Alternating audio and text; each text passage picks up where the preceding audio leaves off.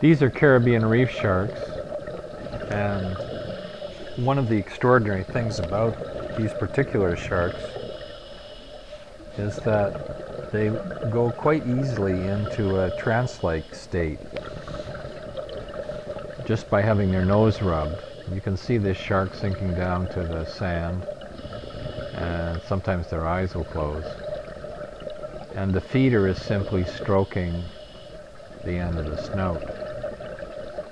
The trance is deep enough that the shark can actually be picked up.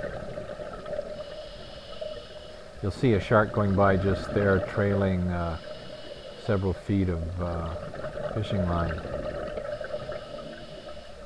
So the feeder's picked up the shark and is offering the tail end to us spectators.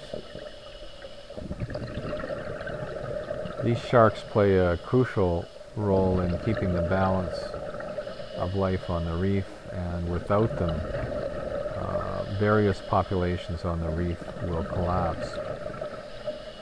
Hence the current commercial practice of shark finning to make soup is highly discouraged. The skin is smooth when you stroke it from front to back, and rough like a cat's tongue when you stroke it back to front.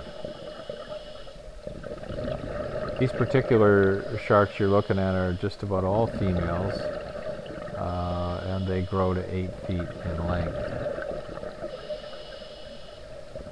This particular one has its eyes open, and as you can see,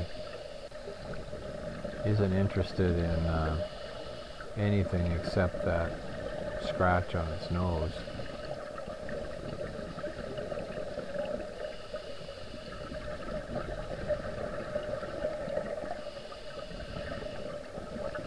An initiative is underway now in the Bahamas, which has one of the few healthy shark populations in the world, to ban commercial shark fishing, which literally takes hundreds of millions of tons of sharks out of the ocean yearly around the world, and has left shark populations less than 10% of what they should be in many locations.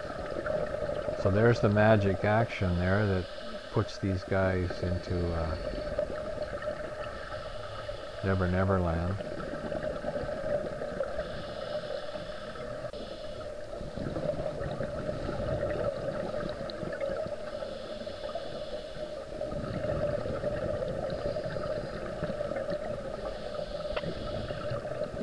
The Trance can, there's a grouper going by there, and there's another big grouper.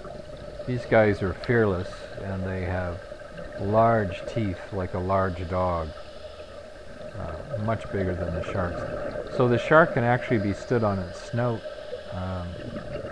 when it's in this trance. And there it goes.